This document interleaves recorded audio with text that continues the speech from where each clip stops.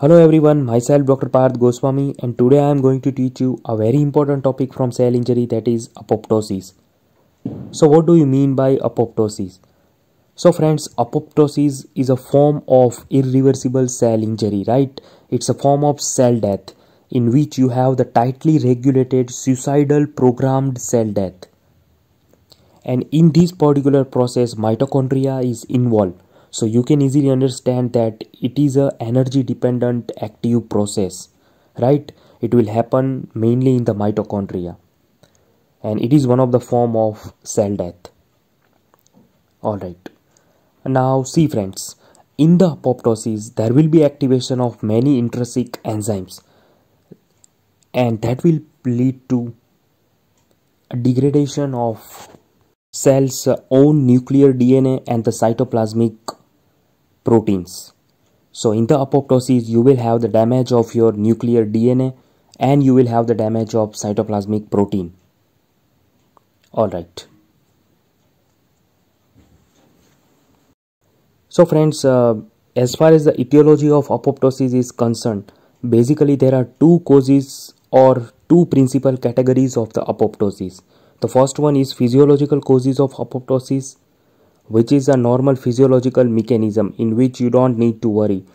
And the second category is pathological causes for the apoptosis, which indicates some underlying disease. Right? So these are the two principal categories.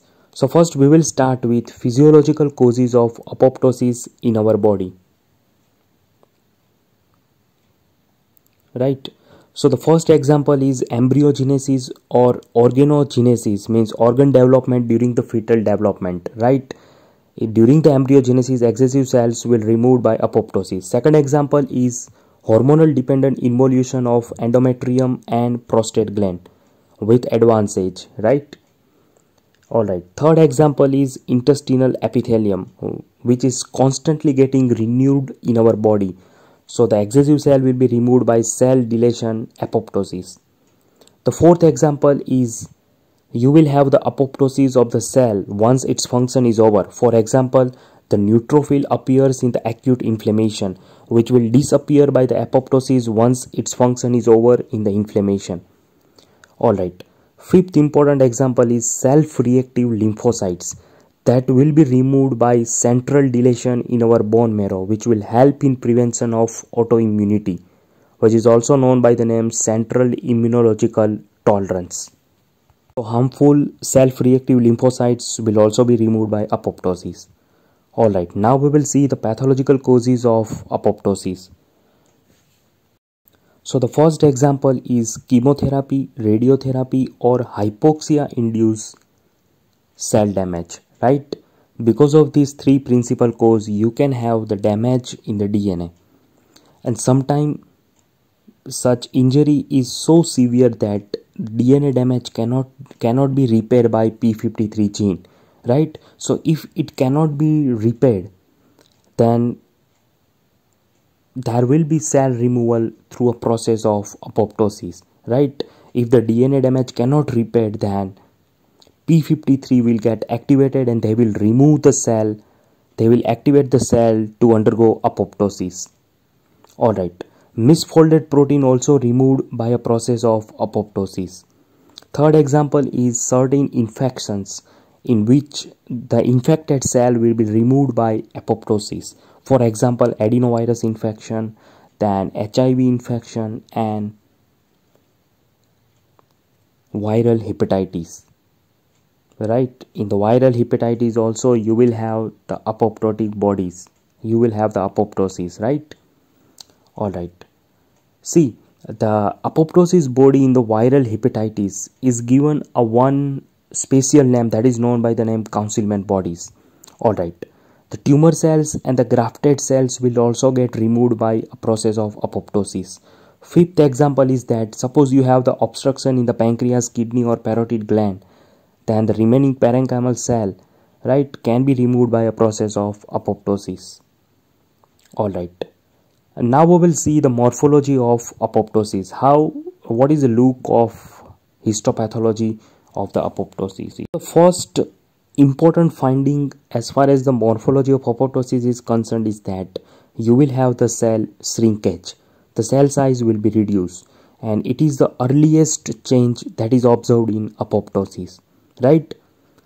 Now, in the apoptosis, you will have the DNA damage. So because of that, you can develop a nuclear chromatin condensation, dark nuclear chromatin, which is known by the name pycnosis, and it is one of the most characteristic feature of apoptosis. So if you are asking exam what is most characteristic feature of apoptosis, then it is pycnosis. In the diagram you can see a pycnosis, right? Nuclear chromatin condensation.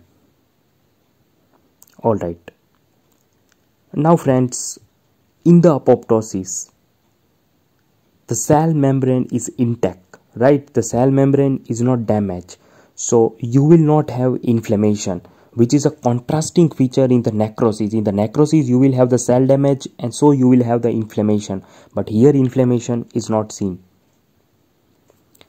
Now in the apoptosis, you will have a cell membrane bound structure, right? You will have cytoplasmic blebs, which is tightly packed with organelles and the nuclear fragments, which is known by the name apoptotic bodies. And these apoptotic bodies will be removed through a process of phagocytosis. Now friends, if you are asked in exam that which is the two characteristic feature of apoptosis, then the one is pycnosis of the nuclear chromatin, and second one is eosinophilic cytoplasm, which can be observed in this particular image, right? You will have pycnosis and dark eosinophilic cytoplasm of the apoptotic cell. All right. Now we will see certain biochemical changes that will happen in apoptosis. So see friends, in the apoptosis process will begin with caspase activation, which is a hallmark of apoptosis, right? You will have the caspase activation, and the annexin 5 is a marker of apoptosis, which is a very important MCQ. All right. Now friends, now due to the caspase activation, you will have the activation of endonuclease enzyme. This endonuclease enzyme will damage your DNA, right?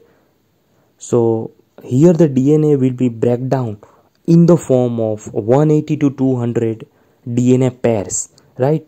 They will form internucleosomal size fragments. So that is the characteristic of apoptosis. All right. And these internucleosomal fragments appear as a stepladder pattern in agarose gel electrophoresis. So you can see that in this particular electrophoresis, you will have the stepladder like pattern because of DNA breakdown in the manner of internucleosomal fragments. All right. Now friends, you have to remember that our brain neurons doesn't have caspase. So here the apoptosis will not start with caspase activation, but it will start with activation of another factor, that is apoptosis inducing factor, AIF.